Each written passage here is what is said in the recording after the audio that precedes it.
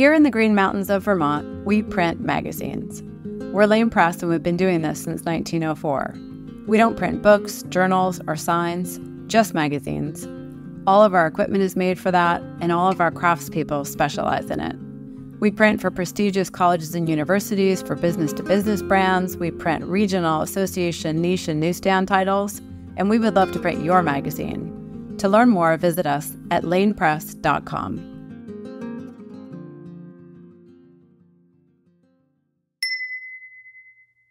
I didn't start Racquet because I desperately wanted to be an entrepreneur. I wanted to start Racquet because I wanted to work for it.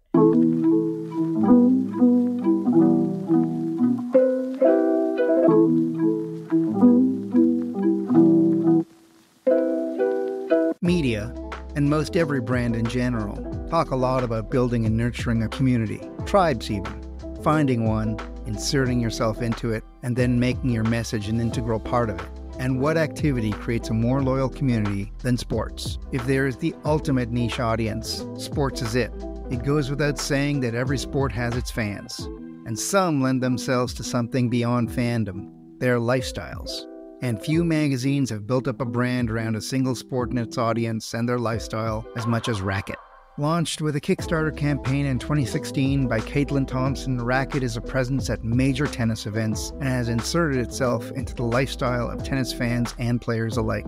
The path has been rocky at times, but Thompson is clear about her aim to provide a premium experience at a premium price, as she told the Neiman Lab in an interview in 2017. Like any other media, Racquet will live and die based on a business plan, and it is quite possible that the magazine is just a small part of a larger creative media agency all centered around a global community. And while she is not loath to smash some volleys in the direction of the tennis establishment, she's doing this while also trying to recenter the entire community and become its new beating heart. Thompson has much in common with the world's top tennis players: passion, drive, and ambition, and a willingness to make a racket. My name is Arjun Basu, and this is The Full Bleed. Caitlin, you were a tennis player. Yes. And you went to school on a tennis scholarship, right? That's right. And then you got into journalism and a lot of political journalism, and then you had this Kickstarter. So how did you get to that moment? What was your journey to that moment? What niche were you filling? What was missing in your consumption of media that you saw an opportunity for something like Racquet? Tennis was something I grew up with. And for me, my connection to the game came through my grandmother. It was a way to connect with another person. Probably the person I loved the most in my world. My parents were classical musicians. They were itinerant. They would go on tour for extended periods every summer with the symphony. At the time, it was the Montreal Symphony when I was growing up. Later, it was the Atlanta Symphony. And they would be on tour for a couple of weeks at a time, Asia, Europe, wherever.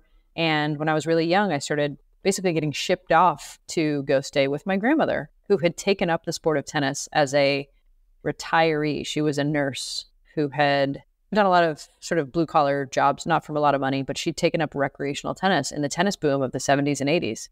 And on public tennis courts, she had taught herself how to play, and it became her whole world. And for me to get sent to her house in Phoenix, Arizona, meant that I was part of her world, which meant that I was going to play tennis with her every morning, whether I knew how to play or not. She would fill up a giant jug of Arizona tap water, bring her Marlboro 100, and go out at 5 a.m., as people in their 60s and 70s do, and hit tennis balls. It was incredible. Chain link fence, bringing our own Hopper balls that would get dusty. And just, this was like my magical time with this lady who was so funny and cool. And she wasn't the world's greatest tennis player. She didn't have the world's greatest game. We didn't even keep score. And a lot of people growing up, as I did in the competitive tennis space, later on, I started competing in tennis and got to be pretty good at it. But their origins and their dreams were always tied to professional glory and winning Wimbledon and being ranked number one, this or that. And for me, that stuff was interesting enough, but really the goal was always just to recapture this joy that I had as a little kid playing a game with my grandma. And so after competing in the sport up through college, which paid for my college, it's not entirely clear to me that I would have been able to afford to go to any college I wanted to. So this was certainly a very big windfall for me personally to have college paid for, especially one that offered a degree in something that I knew I wanted to study. The Missouri School of Journalism was on my radar, and I wasn't good enough to get recruited by everybody. Schools weren't falling over themselves to have me play on their tennis teams. So I tried to make a pragmatic choice to say, I've already had one career that has done me well, and I've probably summited, or at least gotten to my ceiling. But now, knowing that I had excelled in English and yearbook classes, and I even started a newspaper on my block when I was 11 years old, reporting on my neighbors. I think the news bug and the storytelling bug was in me very early. Wait a second, reporting on your neighbors? Yeah, I got into some trouble as well because one of my neighbors was an amateur arsonist. And I wrote about it, and his parents were not thrilled. And that's also when I learned about libel laws. I didn't do too many editions of the paper. I don't think the neighbors really loved it, but I would go door to door selling it for $0.25. I knew I wanted to tell stories, and I grew up reading the Esquire of David Granger's era and loving long-form journalism, loving storytelling, loving the idea that magazines could really set an agenda and wanting to set an agenda. And I studied magazine journalism at the University of Missouri. I got to work on I don't want to call it a student magazine, because at Missouri, the Missouri method, as they call it, is that if you're a broadcast student, you work at the local NBC affiliate. If you're a newspaper, you work at the local newspaper that is in competition with the other. If you're working in the magazine sequence, you work for either the Alternative Weekly or the magazine that covers international affairs. And I did both and it's not like you're working for the college newspaper or the college magazine. They have those too. But the journalism students were really encouraged and mandated to work for publications that had a real life audience of adults. And it's immersion, really. And it was an immersive education that was great. However, one of the things that was not great about that education is immediately upon graduating, the internet had begun decimating a lot of magazines and newspapers, whether or not those magazines or newspapers were aware of it yet.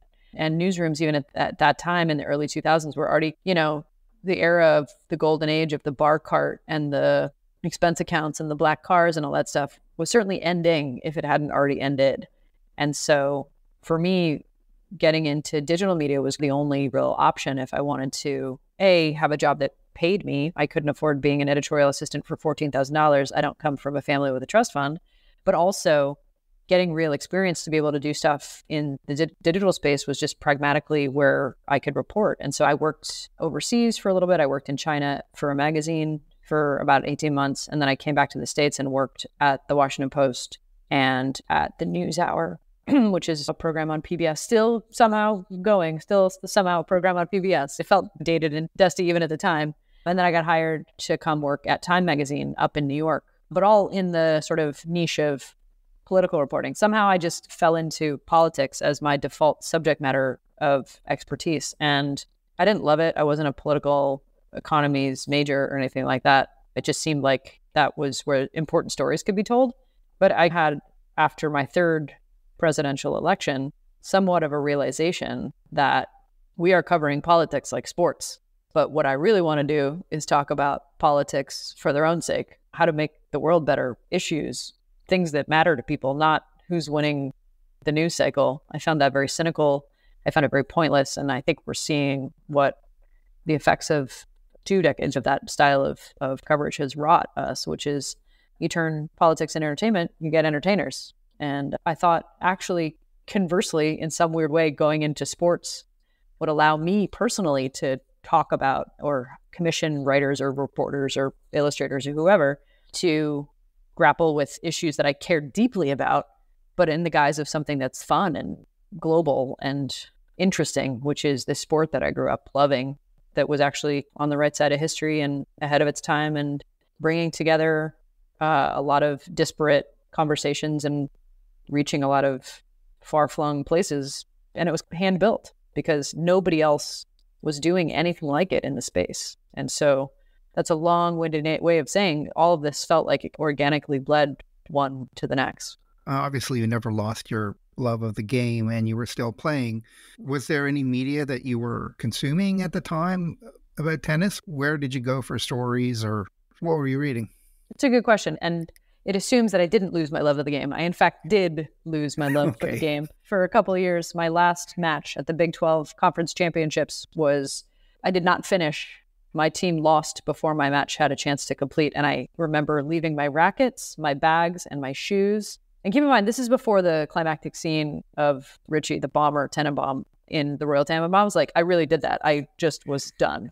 And I didn't pick up a racket again for many years because I was completely over it and treating tennis like a job. But obviously, I still followed the sport and I still cared about some of the storylines. And it was weird because a lot of the sport changed in my time as a competitor and as a young professional, and it atrophied. The conversation around tennis that began for me with this public tennis court, tennis in culture, in movies, as a symbol. I grew up watching Trading Places and Who's Harry Crumb and famous Italian Fellini films where tennis was just kind of part of it. It was just as much about drinking your water out of a tennis ball can as it was a country club, which I had never belonged to. And the tennis space, even though the 90s and early 2000s gave us some amazing athletes, obviously Agassi, Chang, Becker, Courier, Sampras, the Williams sisters towards the end of the 90s, Capriati, etc. Graf, yeah. Steffi Graf, wow. I had a poster of her on my wall. Never would I have thought in those days that Steffi Graf and Andre Agassi would be, not just get married, but would be a very successful couple.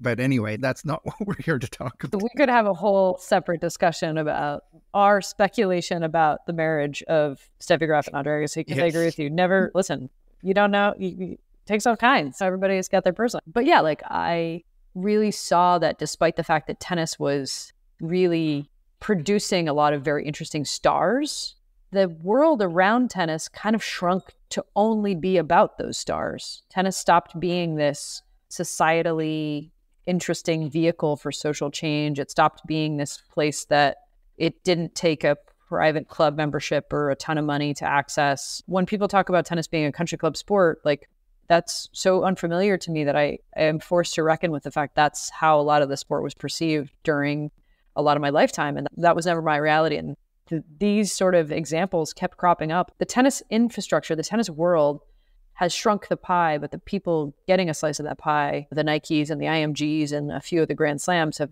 gotten so rich off of it. They're not incentivized to actually really grow the sport or make it bigger. And that was true up until a couple of years ago, even after Racquet had launched and we were in market. Really during the pandemic, did the public kind of rediscover recreational tennis and fall in love with it and realize like, oh, hey, actually, it's not that expensive. It's not that hard. It's not that inaccessible. It's quite fun and you can play it whether you're 9 or 90. Hey, this is maybe something that we should re-explore. And then obviously tennis has its sort of second boom. So I was not reading a ton of stuff. I would occasionally see something in Grantland, obviously famously growing up on David Granger's Esquire, reading David Foster Wallace, reading occasionally one of the greats like Sally Jenkins would take on a topic or an issue. Mary Carrillo was bringing tennis to a mainstream through commentary and NBC and Olympics, but it was really few and far between. And it wasn't until I had a lightning bolt moment reading a Neiman Lab article about Tyler Brûlé, my fellow Canadian, who had gone overseas and started a period of pretty cool and mysterious reinvention as a Gatsby kind of character, that I realized, oh, there's a model actually for this. And what he's doing with Monocle, where he doesn't care about mass, he cares about class and affinity and depth and engagement. And this guy would just as soon have you go to a Monocle conference in Stade or buy an $800 Japanese umbrella that was curated for that shop on Chiltern Street as he would have you be a subscriber. But guess what? That's probably the same person. And those people are going to be loyal forever. And their price and willingness to be in our Monocle world is infinite. That's when I realized, oh, there's an actual model to this, because the mainstream tennis conversation had just been so shunted aside without occasional flares of interest or storyline that just felt there was this white space, this whole bunch of white space. But coming from Time Magazine, where, you know, our audience somehow kept growing, but our revenue somehow kept shrinking, and Facebook and these platforms started eating our audience before I think a lot of the executives knew what to do. I would argue they still haven't figured it out. If you had one eye open, you could see, oh, this is all going to go into niche media. This is obviously how things are going to play out. So I think obviously there's this deep passion that's driving me that felt like tennis deserved a better story. Tennis has not done a good job telling its own story. And that goes from long form journalism and photography and illustration, obviously, but also marketing materials and events and outfits. Like, it's just, oh man, we got stuck somehow in like 1993. What happened? And so the mission of Racquet was always this bigger idea. And I think once I stumbled on the container, which Tyler Brulé designed for me, for us, and I saw other people attempting, oh, here's Kinfolk doing that same thing. Here's Lucky Peach doing it, but in food with a bit of an edge. Oh, here's Rafa, who's figured out how to monetize a cycling community, a sport I don't care about. I don't think it's particularly interesting to read about, but guess what they do? And they're speaking to their incredibly engaged audience who is going to join a membership club that is virtual and show up for a ride on the Great Wall of China. Like, all of a sudden, the model started punching me in the face. And that's when I figured out, okay, filling the container is always an exciting and fun challenge. But anybody who's spent time in media and newsrooms, who's had even one business meeting, knows that's the fun part. The hard part is, how do you pay for it? The challenge is, how do you pay for it? Because guess what? Coming up with incredible ideas and journalism and writers willing to do stuff, like, that's gravy. The hard part is, how do you get it paid for? And I think that's really the revelation that allowed Racquet to come into being. And obviously it's a formula we're still tinkering with. We're still constantly looking around the corner and being like, okay, are we positioned well for what's next? But at the same time, like, at the very least, seeing the possibility of niche media to connect and have a flourishing ecosystem if you take enough care to build the brand such that it can be wrapped around this ecosystem was always a huge part of the DNA. We'll be right back. Print is Dead is made possible with the support of Mag Culture. Read our online journal, listen to our podcast, and visit our shop to discover why we're convinced print is very much alive. All available at magculture.com. So Monocle as an inspiration, Monocle is obviously more than the magazine. It's an agency. There's a little story. I used to work for an agency and the office was right around the corner from one of the Monocle shops in Marylebone. And yeah, when I saw that, that's when it all started making sense for me in terms of their ecosystem. And then Wink Creative, and then they went into design, industrial design, and all sorts of things. And so your ecosystem, above and beyond the magazine, which is the obvious one. The magazine is, in a lot of ways, the smallest part of the ecosystem. It's the part that aficionados and readers and true believers are connected to. But in a lot of ways, it's built to be the loss leader. Yeah, you've said that before in an interview, that the journalism is really a loss leader for the other things. And it's a pure brand. It's the extension of your brand. Completely right. And don't get me wrong, the journalism has to be excellent. It has to be top-notch, not only because of anything I would want to put my name to, but also just because there are many incredible writers, journalists, investigative reporters who can and want to find rich subject matter in and around the sport. So that, I don't want to make it sound like that's easy, but it's straightforward. What's difficult, and I think what I'm more proud of, is not that we have a cool magazine. A lot of people have cool magazines. A lot of people pay for those magazines themselves. A lot of those magazines are vanity projects. A lot of those magazines are brand projects, like Sandwich Magazine, cool magazine, incredible photography. Who knew? I did, but not everybody knows that it's a brand play for Sir Kensington, which is owned by Unilever. So Unilever is taking a little flyer on a print publication that almost nobody's ever going to know they have anything to do with, just so they can promote sandwiches, just so this condiment line can become more robust of a return to shareholders. To me, that's one of the purest magazines you can have. The agenda doesn't matter almost, because they're just creating a magazine about sandwiches. And look, American Express did it, right? They did it, and they do it now. And whenever you tell them that Travel and Leisure is an American Express product, they're like, what?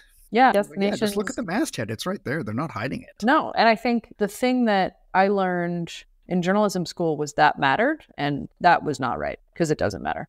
Church and state.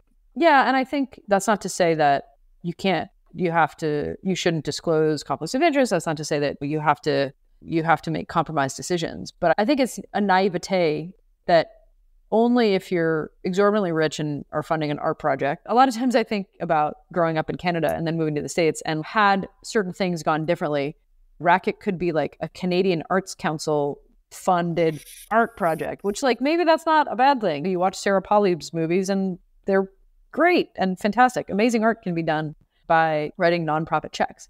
That said, one of the things that was very clear early on, especially because I think part of being entrepreneurial is a little bit of naivete generally, where you're like, we didn't do this because it's easy. We did it because we thought it would be easy. Like you think, oh, obviously we're going to make something amazing with incredible writers. And I hand recruited Taffy Brodesser-Akner and Thessaly LaForce and Sasha Furr-Jones and all these amazing folks who I knew from my larger media footprint. Of course, like everyone's just going to find out about it by word of mouth and subscribe. And before we know it, we'll have a giant circulation. And so when that doesn't happen, what else is your plan?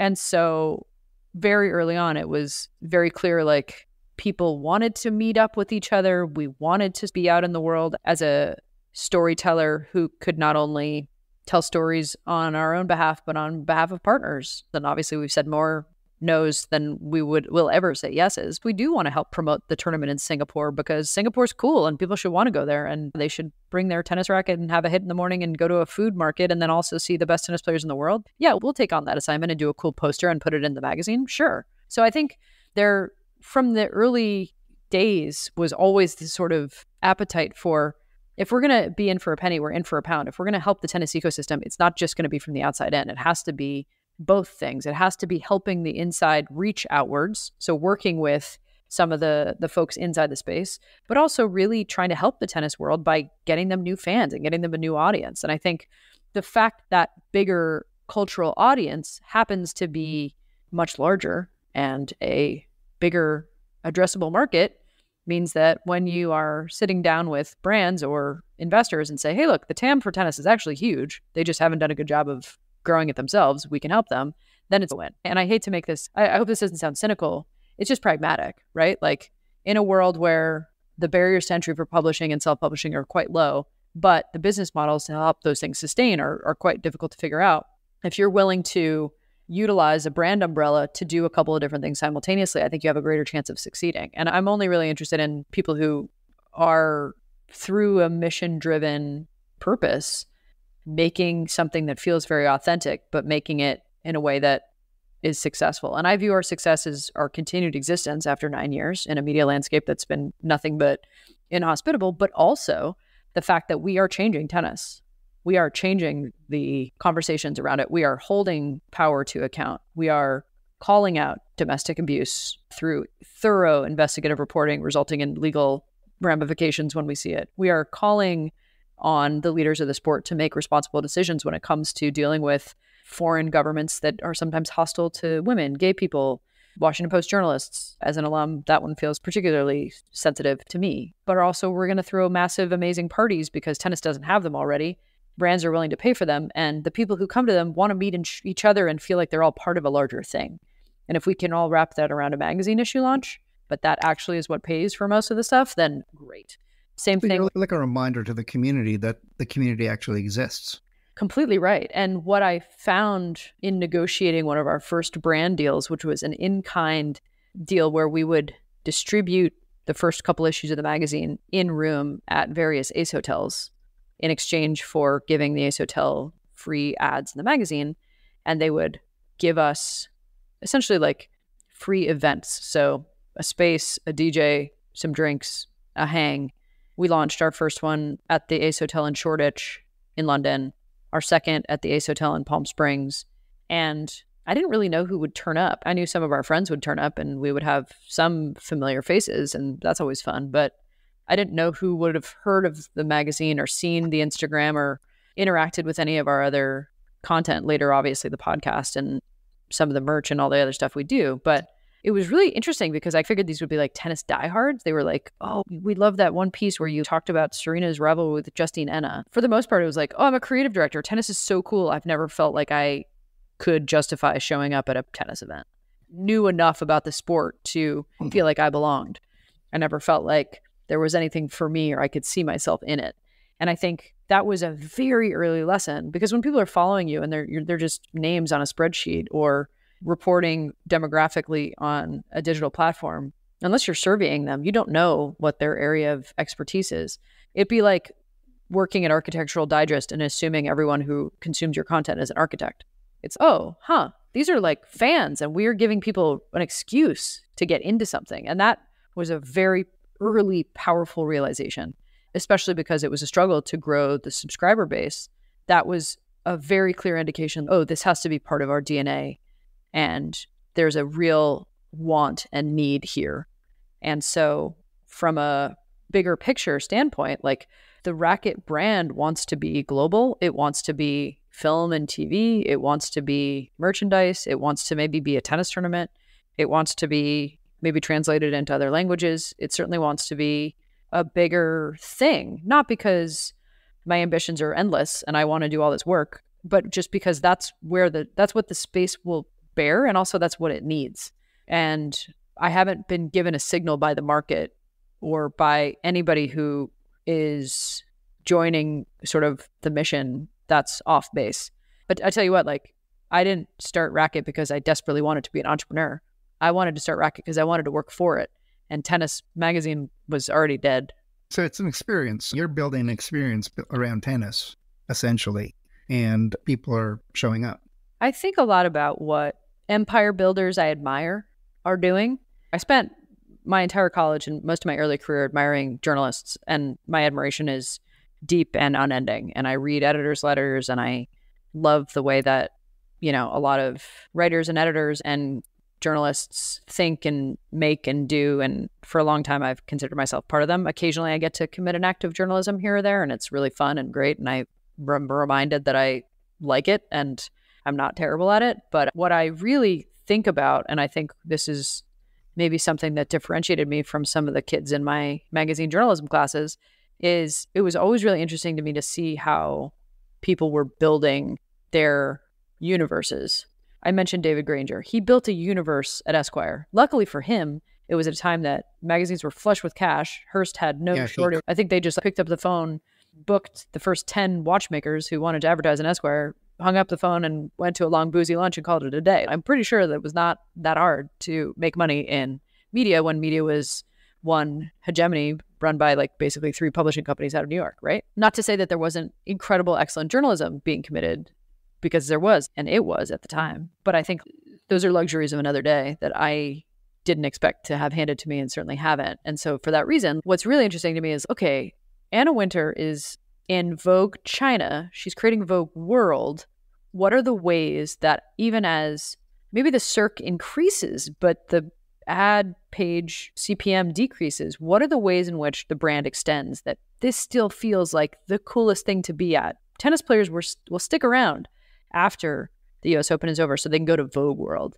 What is she doing? What's GQ doing with its hype covers, with its sports coverage, with its parties, with its gobbling up of Pitchfork, so now presumably GQ music? What are they doing that makes this world not only attract but retain denizens? That's interesting to me, because reading something incredibly well written or getting a fantastic take on something or writing an incredible investigative piece obviously still gets my blood pumping, but that's just money. That's just spending money. What's amazing is turning that into people who want to come into your village and never leave and move in and build a house there. But I'm really in admiration. And I was listening to the first episode of this podcast, which I really loved the energy of it. I loved the discursive thought of it. I happen to know Radhika, so I know the way her mind works, and getting her to ruminate on being a reader and thinking about what she's doing with Vanity Fair was so cool, because I read every one of her editor's letters and I know how she's thinking about it. And to me, what's cool about how she's brought herself to Vanity Fair is that she has changed Vanity Fair more than it has changed her. And I think that's an incredible, sort of staggering accomplishment. And I think Tina Brown did that. And I think there are eras in which you have somebody with a vision who kind of rots it into being. And I think that's really cool. And I think that's what I think about a lot and what gets me super excited about the continuing Racquet project. And when it's time for me to step away from it, when I feel like all of these boxes have been ticked and somebody else with far more fortitude and willpower and skills and math certainly is ready to take it over, and I can either work for them or like check in once in a blue moon from the tennis court preferably, it will be when we've built the big enough tent that everybody feels like there's a place for them in it. And until then, I've got my work cut out for me. We'll be right back. Print is Dead is made possible by the support of the Society of Publication Designers. The SPD powers the future of visual storytelling, setting the standard for editorial excellence and shaping the future of visual culture. For more information, visit spd.org. How has the industry itself, the tennis industry, greeted it, and the players too? How do they feel about it? That's a great question, because with no bitterness, I will say that at the same time as we were connecting with all these cool creative directors and hipster folks and like people who were culture tastemakers, but not necessarily endemic, like tennis diehards, the tennis space, with a few exceptions, was like openly hostile. And I can only really chalk that up to the fact that I'm a loud woman, which I'm not everybody's cup of tea, which fair. But also this sport, unlike all of the other mainstream sport, tennis is the third most popular global sport. It's crazy that it has a governing body. Talk about like 3-body problem. It has a 7-body problem. There are 7 governing bodies in tennis, none of which are on the same page remotely. And they're currently... The bigger the sport, the more screwed up the governance is. I think of something like soccer, and it's just insane how badly FIFA seems like it's straight up Cosa Nostra, which, you know. Yeah. But tennis has been so badly run to its own detriment for a long time. And the amount of money that these guys are leaving on the table and the amount of growth that the sport should have had, given its inherent popularity, is honestly a little criminal. And so coming into essentially a bit of a backwater and expecting folks to be like, oh, I get it. You guys are like hype beast or high snobiety, or you're trying to do what Tyler Billy did at Monocle, or you guys want to be the Vanity Fair of tennis. I get it. Sure. Guess how often that happened? Not at all. Maybe 2 people were like, oh, yeah, okay. Because they just had spent only their entire careers in the tennis space. Most other sports, yes, as corrupt and as top heavy and inefficient as their governing bodies are, at the very least have optimized for profit and growth. And tennis has done neither.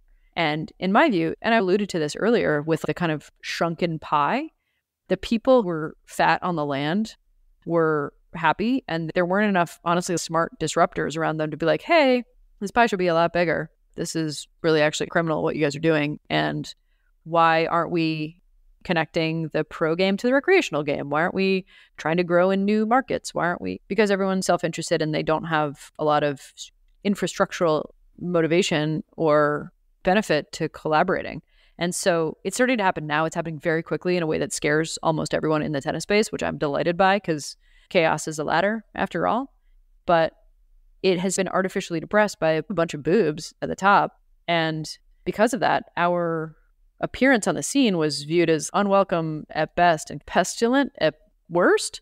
And because we were asking hard questions, we were like, why are these people credentialed? This media center looks pretty dusty. That's saying something, because I covered 3 presidential elections with the Washington press corps. Like, that's an old dusty crew. Tennis makes Washington, D.C. coverage look like the United Colors of Benetton. Like, it's really nuts. And so that slowly changed. But one thing that helped it change was the players.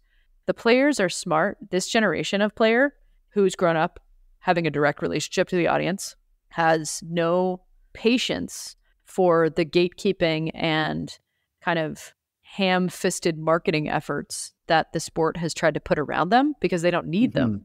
They can just talk to their audience directly, and their authenticity is their selling point. And I think the first couple of athletes started working with us because they sensed that we could give them dimensionality in a way that sports media had never, I don't want to generalize, a lot of sports media had, but in other sports, just not tennis. But we gave them dimensionality, and a lot of times with the smarter or more creative ones, we gave them the opportunity to be creators themselves. We started publishing long-form journalism written by Andrea Pekovic that has won awards, and now she's written 2 books of fiction in Germany, because now she's like a credible author. And the same for Naomi Osaka guest editing an entire issue.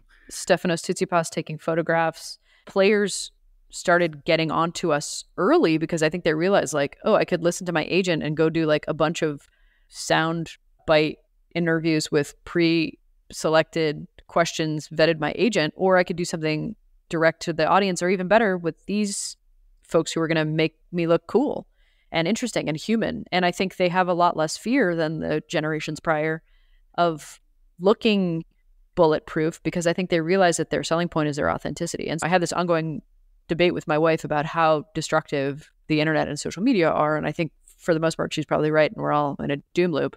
However, there are certain parts of media that have really benefited from the lack of gatekeeping. And I think one of them is the authenticity of the direct conversation between a notable person and their audience. Not to say that all of them are authentic, not to say that all of them practice this, but that is, even as an acceptable form of dialogue, gaining popularity and changing a lot of the ways that those of us in the professional manufacturing of journalism have had to reapproach our jobs is, in my view, net positive.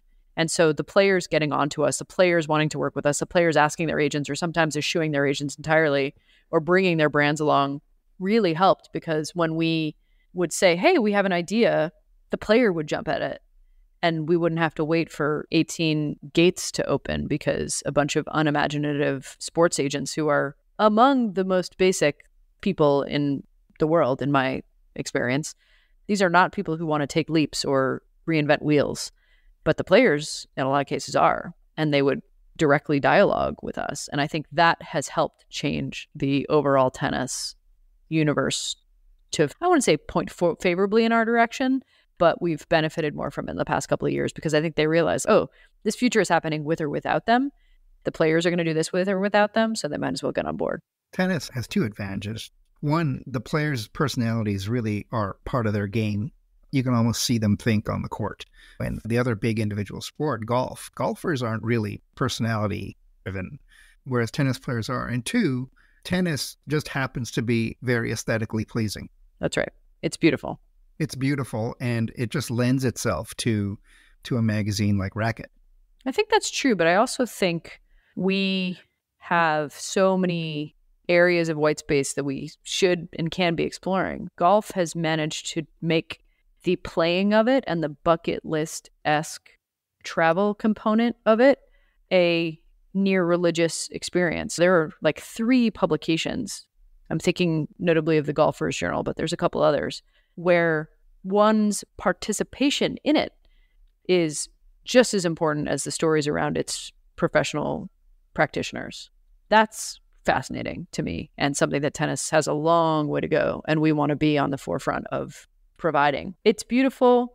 It's also solitary, and I think it really has been underserved by really unimaginative press and unimaginative agents.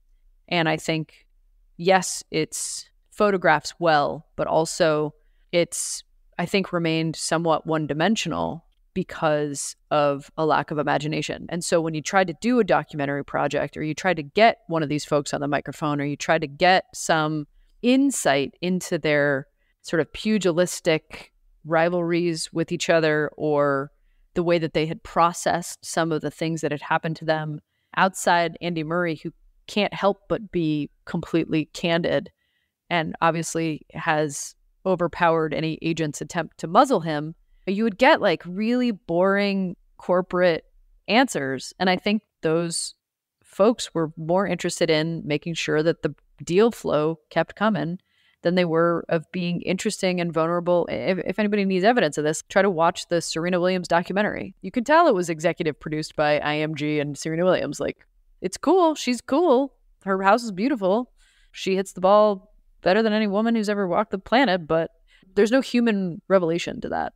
And I think I'm relieved that era is over, not because it wasn't great to experience their tennis and watch it and be part of the stories. It's because we didn't really get inside of them. And for me, what is so much more interesting is not the actual individual player, but the game itself. And I think one of the biggest things tennis actually has going for it is that if you sit courtside, up close, next to any two professional people, or four in the case of doubles, and you watch these people hit tennis balls and you understand how difficult what they're doing is, it's not captured on TV, not close, then it feels like you're at the center of the earth. And I think the truth of that is there is so much more that we can and should be teaching and showing that, to me, the sky really remains wide open with possibilities. So what does the future of Racquet look like? You had a little drama last year and you came out of that and everything's good. What's on deck? Yeah, I think I would say with regards to, do you want to build an art project or do you want to build a brand? Not everybody is built for every part of every journey. And I think with respect to everybody who's been part of the earlier iterations of Racquet, who, maybe are not part of things currently, like much love, much respect, but also this is built to be a bigger thing. And I think that requires a ton of hard work. And it's not a hobby. It's a day in, day out exercise in empire building. And that's not for my own personal edification, but I think it's because that's what the sport deserves. And that's honestly like the only way to really make a go at media right now. I think if you're not going big and you're trying to do what Ben Smith is trying to do at Semaphore, where you're, yes, doing incredible reporting and breaking news and doing newsletters, but also having events and trying to get giant sponsors across your multiple platforms so that you can sustain and pay those journalists so you can keep doing amazing work, so you can keep growing. Or what I see the folks at Airmail doing, where they're going into brick and mortar, where they're doing more events, where they're doing direct retail in addition to a lot of the branded stuff. But tennis deserves something really big, and they're not going to build it themselves. And so for me, until that day comes where we've ticked all of those boxes, it's expanding internationally. It's getting into the club space and making a experience work so that you, Arjun, get off the plane with your racket and you find a club and a community and a place to play within 30 minutes. It's making the creative agency work with the collabs, all of which is sustaining really good journalism that is breaking news, but also pushing the sport further and further into the right direction. So unless it does all of those things, I'm not interested. I always end these with a standard question. What are 3 magazines or media you're consuming now? One of my favorites is Apartamiento, the Barcelona-based home ecosystem. I love the way that, first of all, it offers a vision of a future after Racquet gets to where it wants to be. And I have successfully placed it in the hands of someone very competent who will take it to further and further heights than I could ever possibly have achieved. And I live in Barcelona and I have an incredible apartment in Poblenou 3 blocks from the beach. I just so admire how much of a world they've built around this concept of the home as a form of intimacy. And I'm not a particularly visual person. I'm not a particularly interiors focused person, but the entirety of the world that Apartamento has built, the books, the brick and mortars, you go to Casa Bosques in Mexico City, you can go to the Apartamento office, as I've been lucky enough to do, and you just see how it all interconnects. I really admire when people can make their vision writ large on a couple of different planes. And so not only is the book itself just a joy to consume and it's escapist in all of the best ways, it feels truly like it's part of a larger world that you can get lost in. One of the reasons I read so much fiction is I love getting lost in worlds. And for me, particularly with magazines, if I feel like you've built me a palace of ideas that I can wander through, that harkens back to the things that excited me about my early days at journalism school, dissecting magazines and mastheads, because it's something that you feel like you can be a part of. I've mentioned Radhika's Vanity Fair. I mentioned David Granger's Esquire. I mentioned obviously what Anna's doing with Vogue and GQ to a degree. Obviously, though, hats off to Will Welch. But I think the thing that I consume the most with just pure unadulterated joy is Apartamento. That's great. That's a great answer. And this was a great conversation. Thanks, Caitlin. Thank you. What thoughtful, amazing questions. Thank you so much. This has been the Full Bleed Podcast, a series of short conversations with the people creating the magazines of the future. The Full Bleed is a production of Magazium, and this episode was produced by Patrick Mitchell. My name is Arjun Basu. Thank you for listening. Now go consume a magazine in the platform of your choice. The Full Bleed podcast is a production of Magazium and Modus Operandi Design. For more information, visit our website at magazium.co, where you can read complete transcripts of all of our interviews, along with portfolios, archival photos, links, and other great information. And be sure to visit Entry Points, our new blog, all about the world of magazines. Follow us on social media at We Are Magazium or at Print is Dead Pod. And please give us a like and a review on your favorite podcast app. It really helps. Thanks very much for listening.